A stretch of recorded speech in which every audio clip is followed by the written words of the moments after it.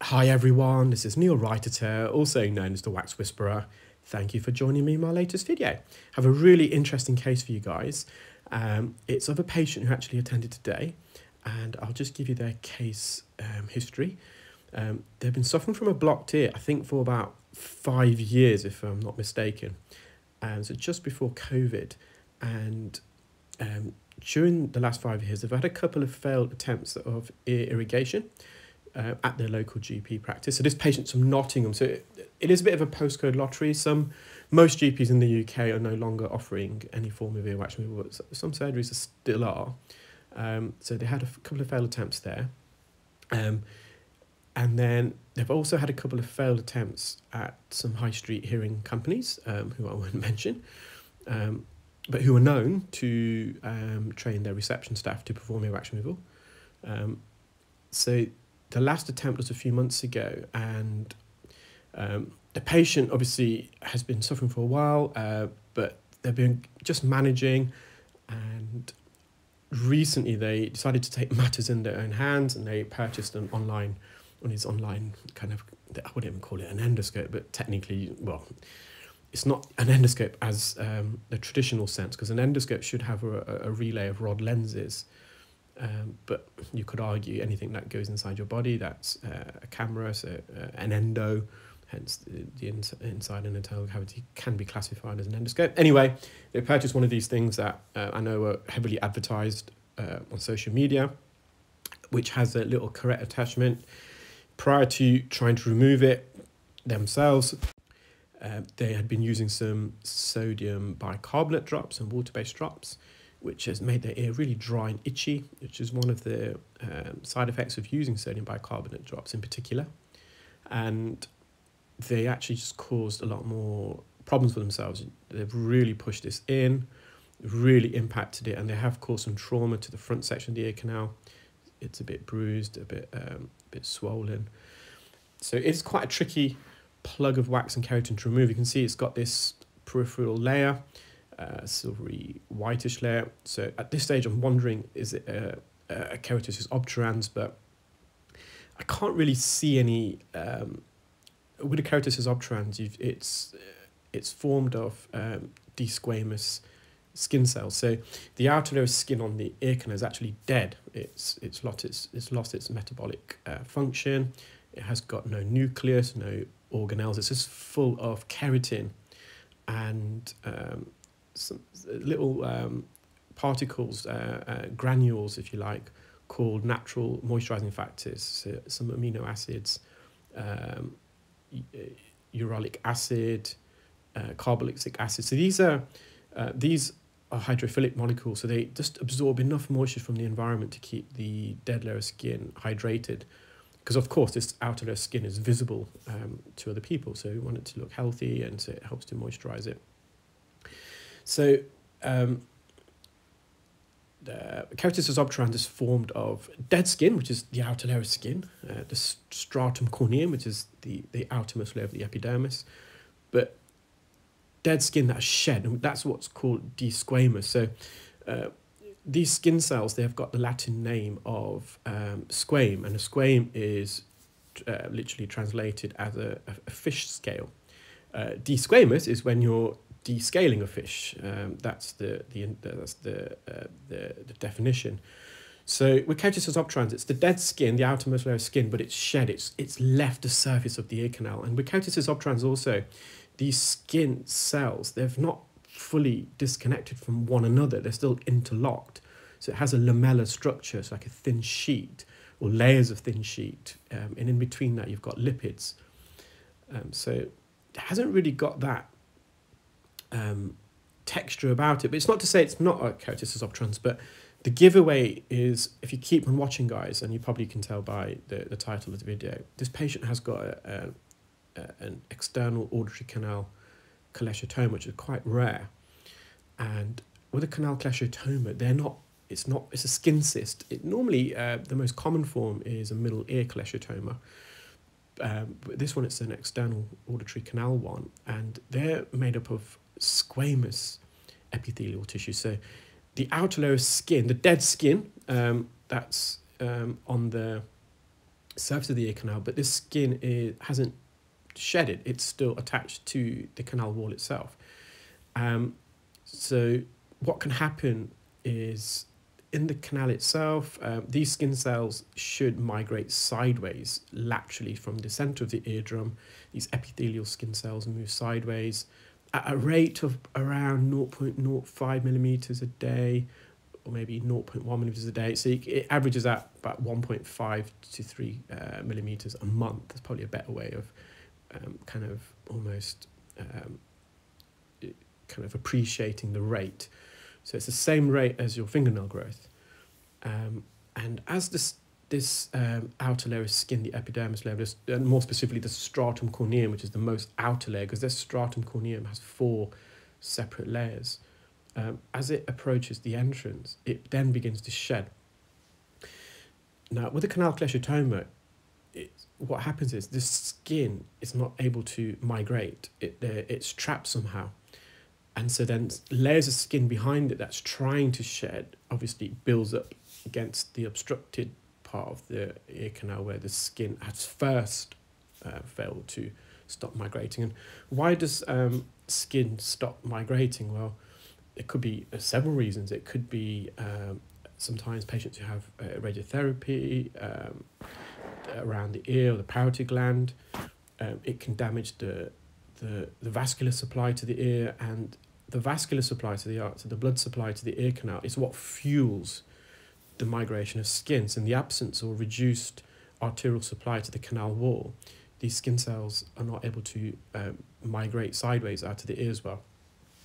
Of course, if you the individual themselves, if you poke and prod in the ear and you cause an abrasion and then some inflammation, that inflammation can act as a barrier so the skin can't migrate past it.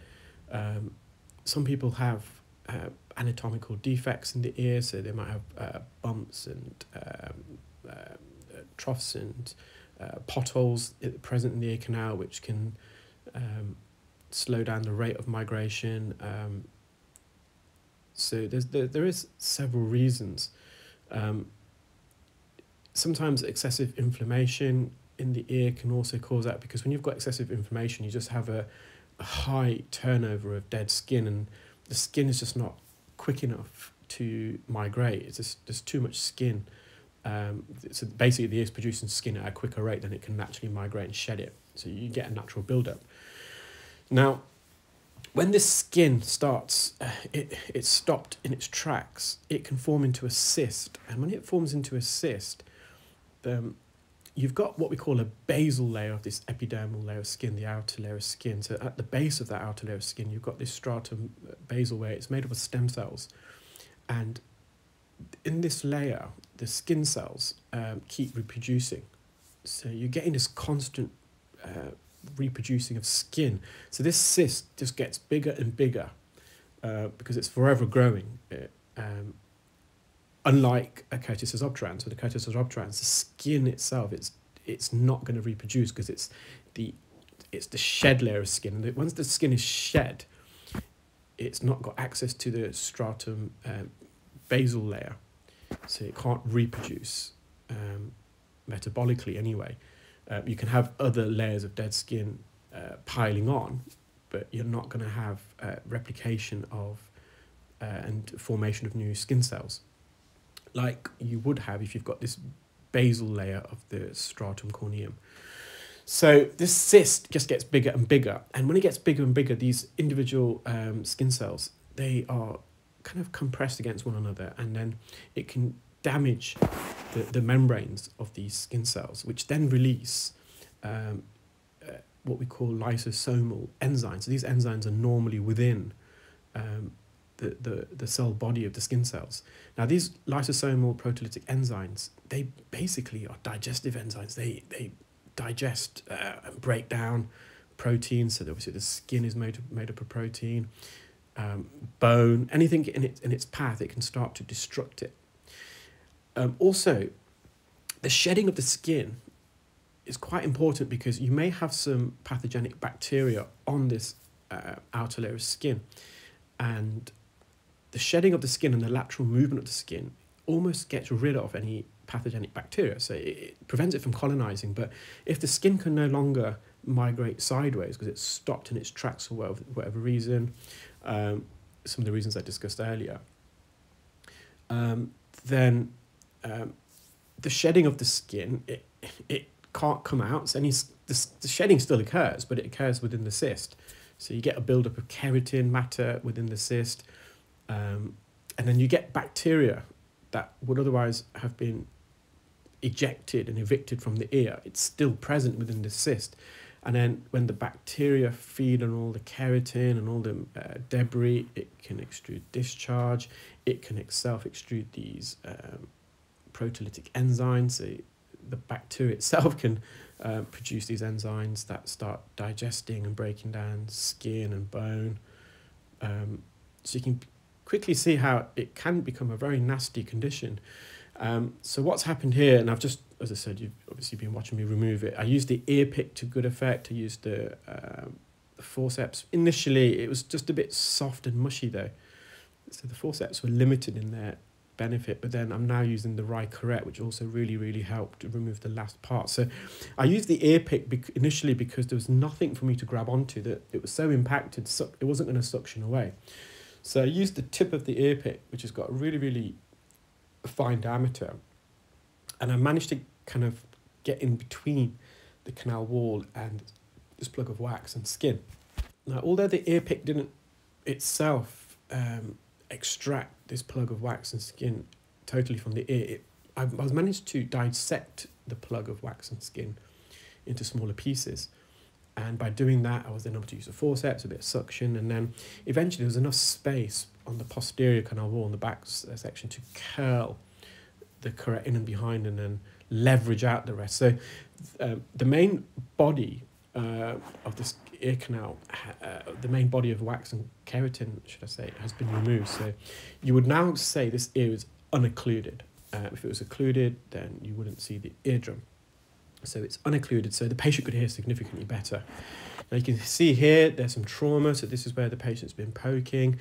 Previously there was some granulation tissue as well. So granulation tissue is inflammatory tissue, so whenever you see granulation tissue, you know there's been some trauma, some inflammation, and the body's going through a healing process. So one of the way the bodies can heal is that you can form granulation tissue, and it's made up of connective tissue that has its own neurovascular supply. So essentially it has its own blood supply, blood capillaries, and it has this very bumpy, red, sometimes moist appearance.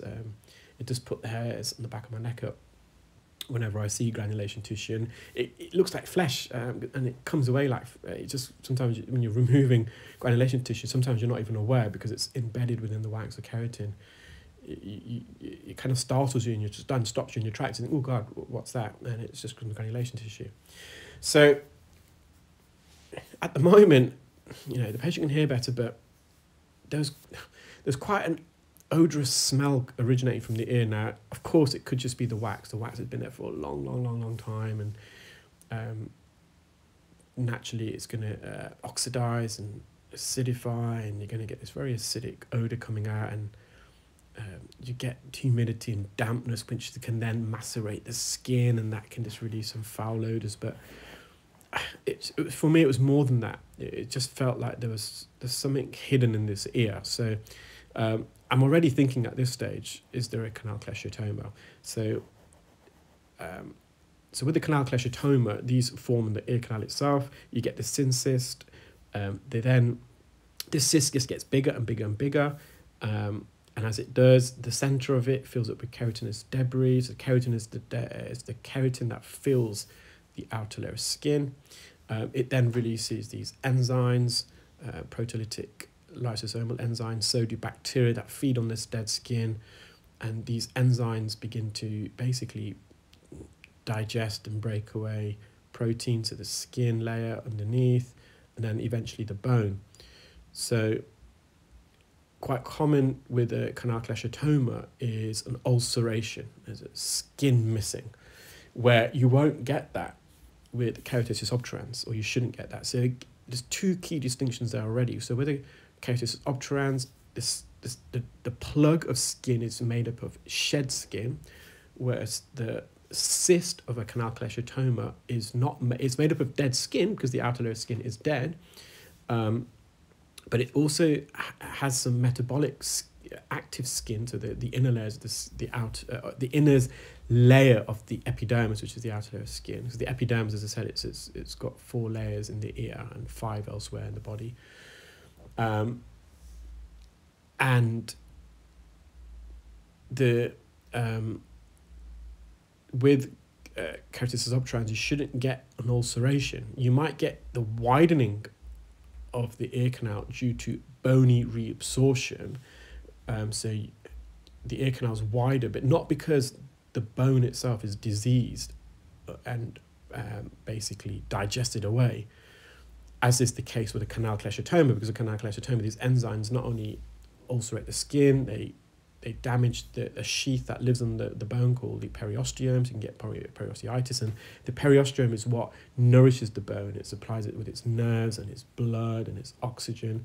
So when you've got periosteoitis, the bone underneath is starved of all the nutrients, oxygen, energy that it needs, and then the bone gets infected and it starts decaying.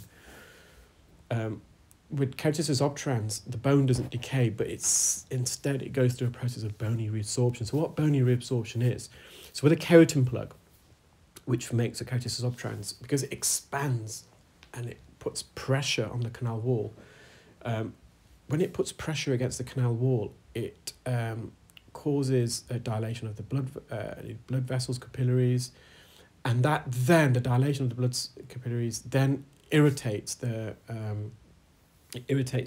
periosteum, and when it irritates the periosteum, it then activates specialized cells that sit on the surface of the bone called osteoclasts. And what the osteoclasts do, they recycle, if you like. They break down the minerals that constitute bone.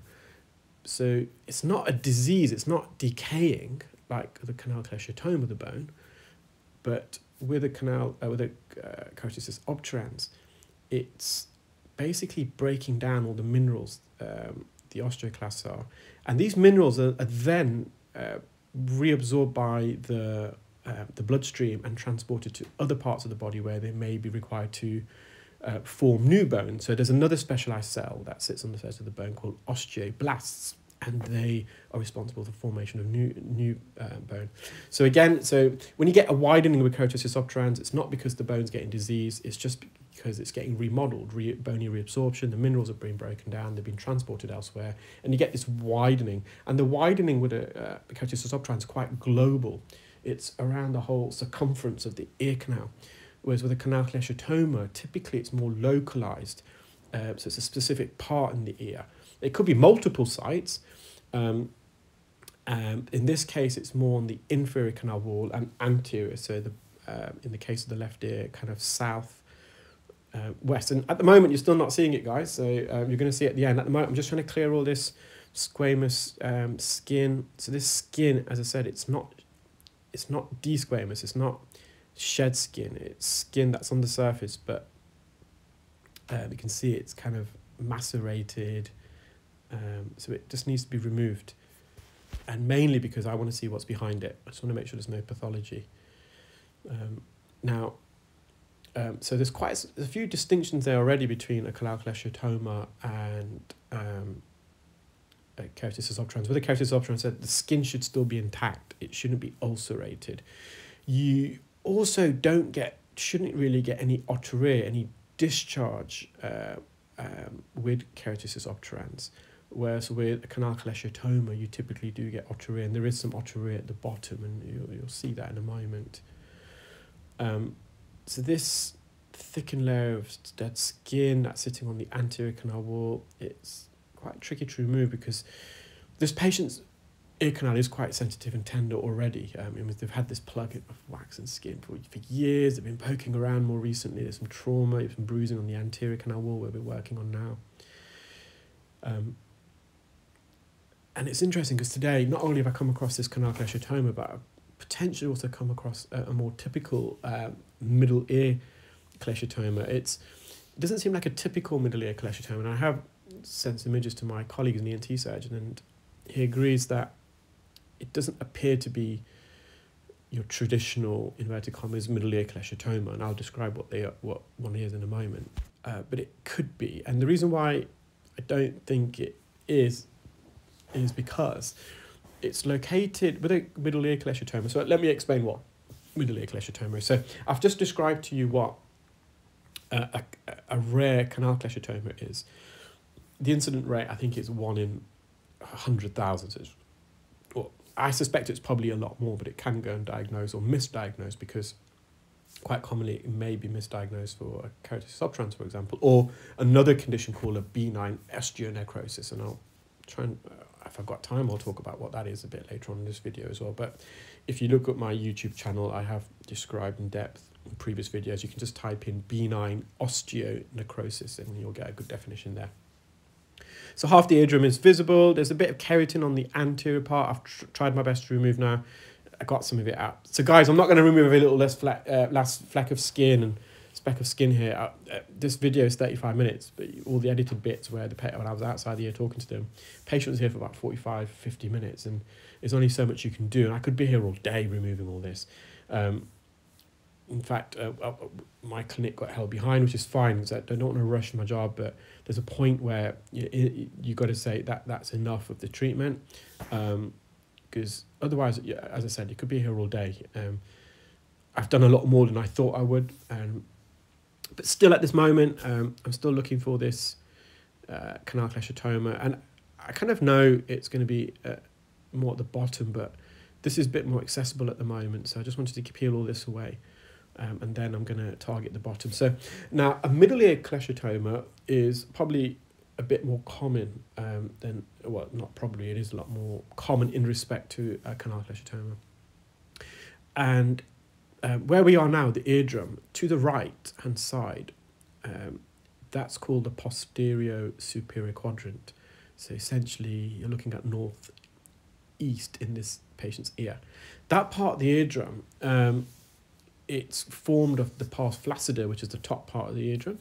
So the pars flaccida is a lot more elastic than the main body of the eardrum, pars tensa. And it's got a middle fibrous connective tissue layer like the pars tensa, the main body of the eardrum, but the cartilage is not as organized. So whereas the pars tensa is, and because the cartilage, the fibrous tissue and connective tissue in the middle layer of the eardrum is 3 plies thick, because it's radially arranged, it's almost like a spider's web, so it gives it more strength and tautness. Whereas the pars flaccida, you still got the cartilage, but it's more elastic cartilage and it's not arranged in the same manner. So although the pars flaccida, the top part of the eardrum, is actually thicker, so there's a misconception that the pars flaccida is thinner. It's actually thicker than the main body, but it's more elastic. And also the posterior superior quadrant, which is actually then overlaps with the pars tensa as well. That part of the pars tensa, ironically, it's not like the rest of the pars tensa, the middle fibrous layer in that region of the eardrum, although it's technically on the pars tensa, but it resembles the pars flaccida. So that part of the eardrum as well. So the top section of the eardrum, the pars flaccida, and the top right-hand side of the corner of the eardrum and slightly east, which overlaps with the main body of the eardrum, to pars tensa, that's also quite flaccid and elastic. So these regions of the eardrum are prone to getting sucked inwards, retracted. And I'll come back to that in a moment. So now we're targeting this bottom part of the ear canal. So I've kind of cleared away the side walls. And this is probably the more tricky part. It's a bit more sensitive, got some granulation tissue there coming away, and I'm starting to reveal now the ulcerated skin, which is underneath that other skin layer. So sitting on top of this before was a blanket of squamous tissue. It's a squamous skin, so skin that it's dead skin because it's the surface skin, but it hasn't shed, and underneath that you've got this ulceration, so it's hidden by this rug of dead skin lining the floor of the ear canal. And now that I'm peeling that away, you can see these enzymes are busy at work. There's obviously some bacterial involvement there as well, releasing these enzymes. And there's basically holes in the base of the ear canal. There's openings, widenings, And I'm just trying to get in and get as much keratin out as possible. So you can see this kind of almost greeny, yellowy stuff. So it's keratin, but also probably a bit of otorrhea discharge. So some granulation tissue here. The adjacent skin is quite inflamed. So I'm going to get you guys to continue watching that, and I'll just go back to the middle ear cholesteatoma.